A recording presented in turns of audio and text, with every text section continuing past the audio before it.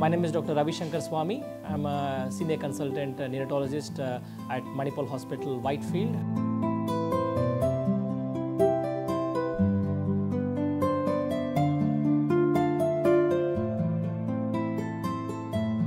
One of the biggest advantage of in a tertiary center is that you have a varied range of expertise available at your disposal, and especially if you have a sick child or a child where the diagnosis is going to be tricky.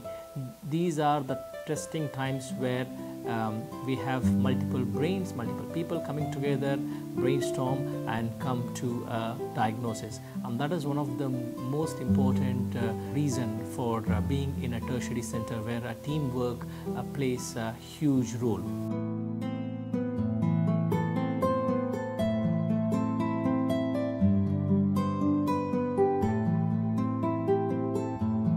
We have something called as Manipal Advanced Children's Center, where various specialities are available. So I can briefly tell about the various specialities which we have. For example, in the neonatal intensive care unit, myself and Dr. Gururaj lead the team of young and energetic junior doctors.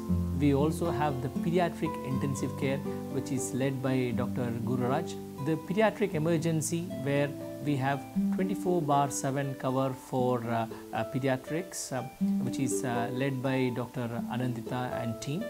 In general pediatrics, we have pediatricians, Dr. Gururaj, myself, Dr. Usha, Dr. Rajiv, and also Dr. Anand, who all cover general pediatrics, where we provide outpatient services from morning 8 o'clock to 8 p.m. in the evening, following which if there are any cases, then you're more than welcome to come to the pediatric emergency. We also have additional allied specialties, which are super specialties, which is pediatric neurology, which is led by Dr. Usha Malinath. We have pediatric pulmonology, which is basically looking into breathing difficulties, those children who have got persistent cough, and so these are looked after by Dr. Eileen Kirnimi. For eye problems, we have Dr. Jalpa in pediatric ophthalmology. If we have common problems are people who come back and tell me that my child snores at night time, he has mouth breathing at night time, sometimes he has a nasal twang and persistent rhinitis or allergic rhinitis. These are dealt by our pediatric team. We have multiple pediatric ENT specialists led by Dr. Vijay Rangachari, Dr. Selina Ray, Dr. Anita Kumari and Dr. Alok Banka. Other common problems are bedwetting, and some children who got repeated urinary tract infections, or those children who have problems especially in their kidney, ureter and bladder, which is detected antenatally. These are all looked after by our pediatric urology team led by Dr. Srinivasa and Dr. Gokul Krishna. The heart is the most important aspect, and whenever the fetal medicine scans are done, there is a separate time allocated for looking at the fetal heart.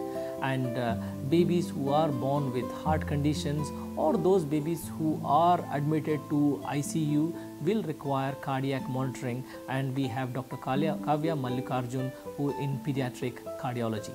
And for pediatric cardiothoracic surgery, if those babies who have detected with antenatal problems, we have Dr. Mukundan and Dr. Arun looking into pediatric cardiovascular surgery. The other common problem which people come back is that they look for the child has hypothyroidism, the child is not growing well, the child is not eating well, the child is losing weight, and these are all usually, after excluding the common issues, are related to hormonal issues, and for that we need pediatric endocrinology services, and Dr. Aditya Hegde heads the team for this pediatric endocrinology services. Sometimes babies come or children come with fever, persistent cough, and things are not getting better after seeing multiple doctors and have been on multiple courses of antibiotics, have tried various investigations, and still the child seems to continue with the infection which the child has acquired. In such cases, we require an expert opinion in the form of pediatric infectious diseases.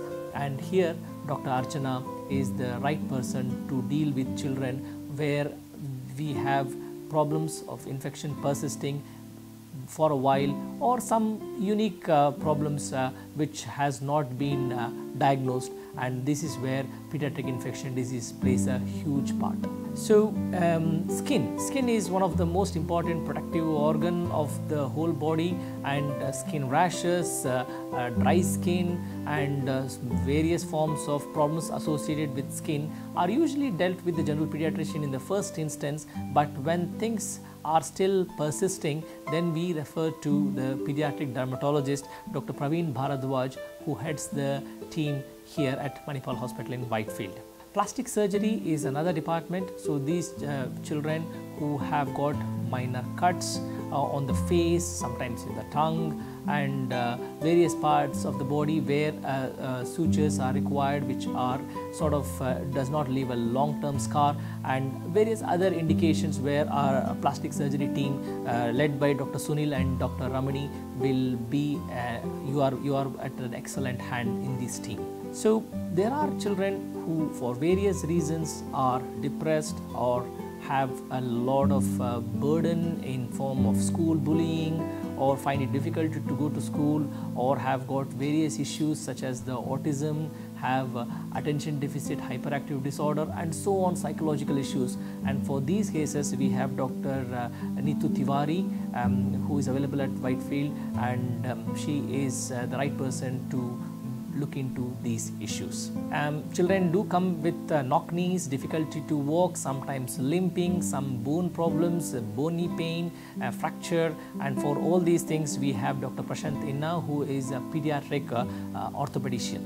Other common causes include babies who have persistent diarrhea, blood in the vomit, and they are not gaining weight, and what diet to be used, and so on. So for this we require a pediatric gastroenterologist, and Dr. Shrikant is the right person for this. As I had mentioned earlier on, one of the most common things what babies expect at the time of birth, or mothers expect at the time of birth, is poor feeding. And for poor feeding, lactation counseling is one of the important thing. We have Mrs. Amita, who is the lactation counseling, and we also have Sister Usha, who is the nurse who is there throughout your stay in the hospital, will help you with the feeding. Apart from that, all our nurses in the postnatal wards are trained to help mothers in lactation. The last and most important thing comes for babies who are born in NICU and for unfortunate events do develop the brain hemorrhage or develop something called as periventricular leukomalacia, and these are the babies who will require some form of support, and for this we have an entire system headed by Dr. Rashmi in the pediatric rehabilitation. Here we have physiotherapy, occupational therapy, speech and language therapy, and also psychologist work as a part of the same team. All the babies in the NICU are routinely screened to see if they have any form of behavioral or developmental problems, and this is called as the neurodevelopmental clinic. So all the babies from the NICU are seen several times, once at 6 weeks, once at 3 months, 6 months, 9 months, 12, 18 and 24. These visits, you are not only screened for just your vaccinations and general health, but you are also looked at how your growth is set, how your developmental milestones are achieved. We use special scales called as the Bailey scale or sometimes the Denver development scales.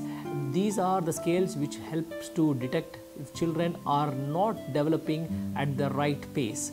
And so if we identify these children who are having some neurodevelopmental delay, then these children are picked up so that early interventions are started so that the brain plasticity improves and we limit the damage which occurs in these children. So apart from that, in the NICU itself we have early intervention treatment in the form of our neurodevelopmental team, which will look into early intervention so that the sucking is helpful and the suck and swallow is achieved at an early age.